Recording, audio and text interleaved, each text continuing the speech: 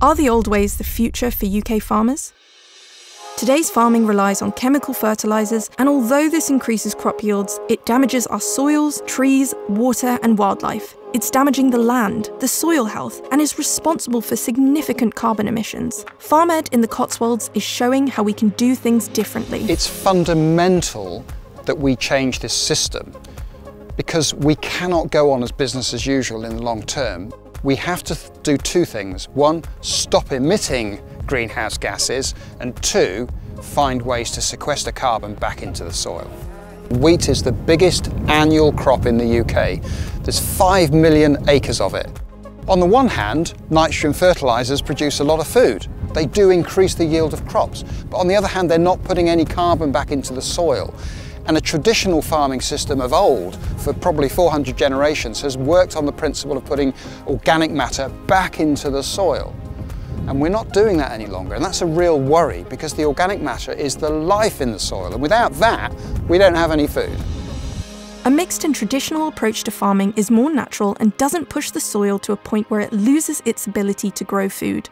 Success can also bring increased yields, lower input costs, resilience to climate instability and healthier livestock. I think we all agree that we are in a global crisis environmentally, and our food systems are broken. And FarmEd is a brilliant way of actually just showing people how you can do something different in a place where you can then continue that conversation.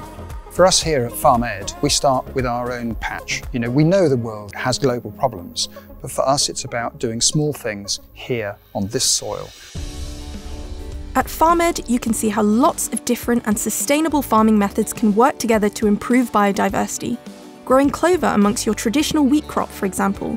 Introducing crop rotations, orchards with an incredible 250 species of fruit trees, grazing livestock, bees, wildflower field margins, natural flood management, and much more.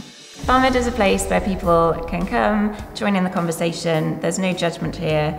We try to be very neutral so people can come along, learn from each other, and see what can be done.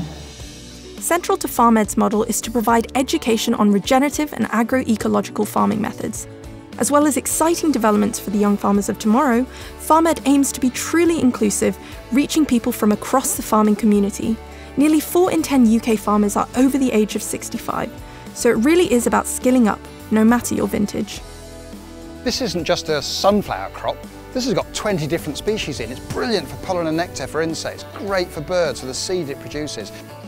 And if you're thinking of future farming, think diversity. That is the solution we're looking for. There are solutions for a greener future, and support for farmers in the UK is developing, however slowly. Education is key to changing minds and attitudes, and FarmEd is equipping UK farmers with the tools they need to implement more sustainable methods to help in the fight against climate change.